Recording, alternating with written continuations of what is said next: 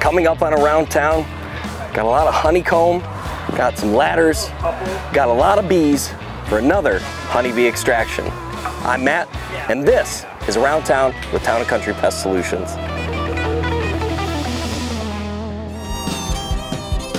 Well, we're out today on a construction site of sorts. Joining Manny, what brings us out here today?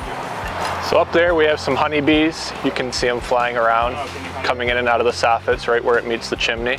What sort of things did we bring to the site to make sure we're pretty well equipped to handle this? So as you can see Jay up there, he's in his bee suit. So we got all kinds of tools to take the soffits out. We'll have the bee boxes and things like that. We'll remove the hive and then we'll relocate it from here. Awesome. All right, man. Well, let's get to work. Thanks. Do it. With major renovations underway at this West Side house, the team at Tactical Construction had to put a halt on further progress once they came across this active hive to ensure the safety of their workforce. That's when they gave us a call. While it's crucial for this extraction to be thorough, it's just as important for this job to be swift so that renovations can resume. From my perspective here, Jay's got just a little peek open. We can see some older comb. It's definitely some discolored, kind of brownish. We got bees starting to swarm. They can definitely sense our presence. As Jay has been pulling some more comb out, investigating. Oh, there we go. Yep, there is just an outpouring of bees now. We can hear the hum. It's a little more active.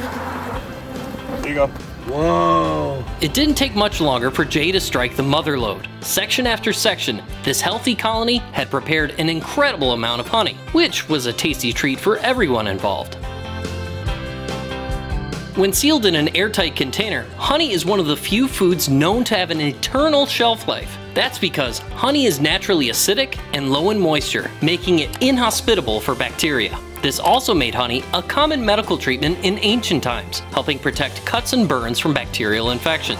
I have a beautiful hunk of honeycomb, just loaded. I bet this is gonna taste real good.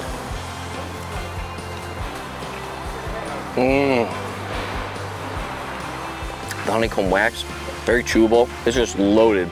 Look at that, unreal. Some of the best honey I've ever had in my life, and it came out of that house. Take another bite.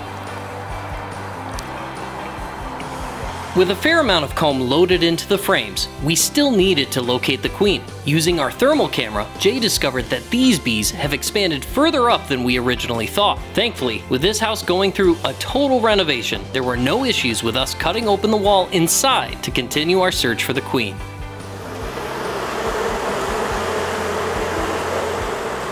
So we've cut a little bit more open in the wall.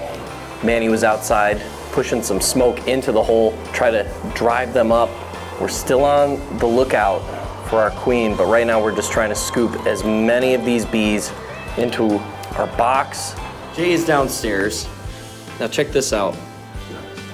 We already extracted a bunch of comb and honey. We found the queen, guys. We found. All right, let's check it out. Let's check it out. Where are you, Jay? Just at her, in here.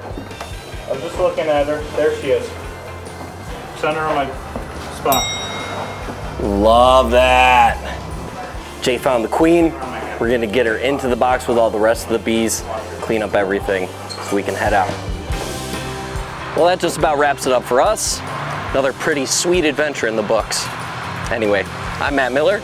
We'll catch you at the next job.